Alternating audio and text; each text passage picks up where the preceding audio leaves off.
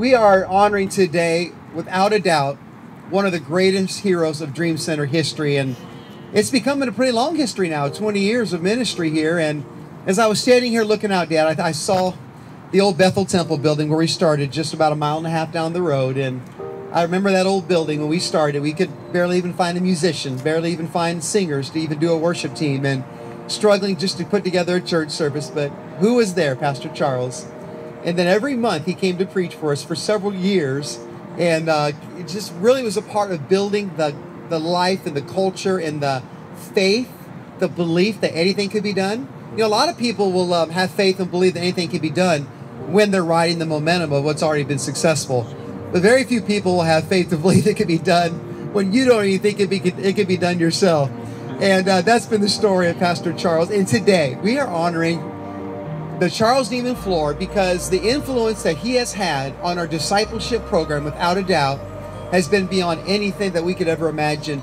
Pastor Charles is the most quoted pastor in Dream Center of all time. When he comes to church, we always have a bump in attendance. It always moves up when Charles is here. People are very excited when he comes because he's just done something in our spirit that's been so incredible. He shaped a lot of the thinking in the program, discipleship, and really been a part of building the foundation. And I think you'll see from the reaction of the men and women up in that first balcony here at church tonight, the way they respond to Pastor Charles. He is not a speaker here. He is not a Thursday night guest speaker. He is one of us. He is staff, he is family, and we just love him so much. And that's why we're gathered here today. I came to discipleship in 2003. I'm originally from Arizona. And the reason I came here was because I was hopeless. I was addicted to drugs. I came here to the Dream Center back in 2004, shortly after I overdosed on crystal meth. I came to the Dream Center in 2008 and entered into the discipleship program. I had spent the previous 9 years running as far away from God as I could possibly find to run. I had battled addiction, rebelliousness, homelessness, hatred for myself, and the dreadful feeling that my life would never amount to anything good at all.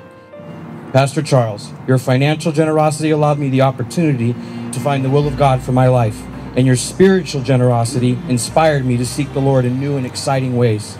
Your messages from kings and priests to Alpha and Omega ring as fresh and as powerful in my conscience now as the night I first heard them at Angelus Temple.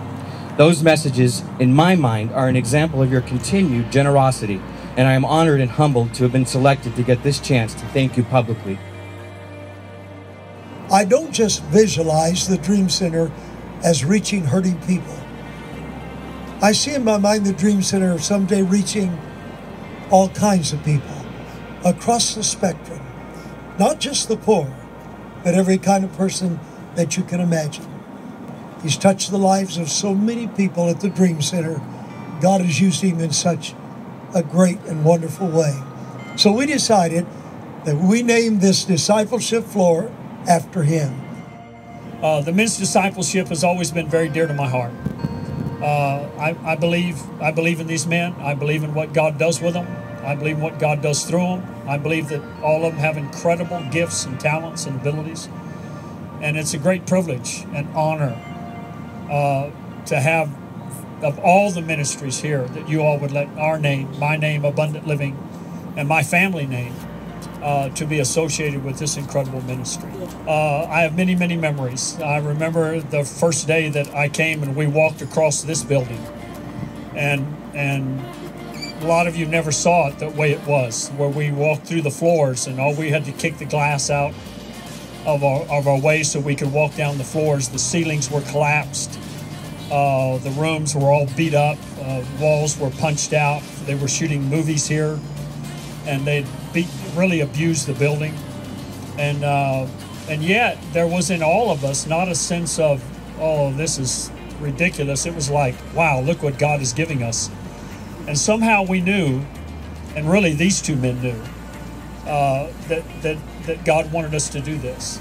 This is truly a great day, but I would be really, really remiss if I did not thank everything that I'm getting the credit for was actually made possible by the incredible people that I pastor in El Paso, Texas. The church called Abundant Living Faith Center. They're the ones that gave the money. They're the ones that when I shared the vision with them that Tommy told when we were walking down into the service, and God spoke to me and told me to send an offering a month for a year, and then he would talk to me after that. And we actually did it for 3 years, and we would have kept doing it, but Tommy told me to stop because we were then beginning to build a new sanctuary ourselves. There's been a lot of things come out of Los Angeles that has hurt America, and it's time for something really great to come out of Los Angeles that's going to make America better, and we want to be a part of that. Thank you. Thank you, Matthew, for letting us be a part of this. Thank you.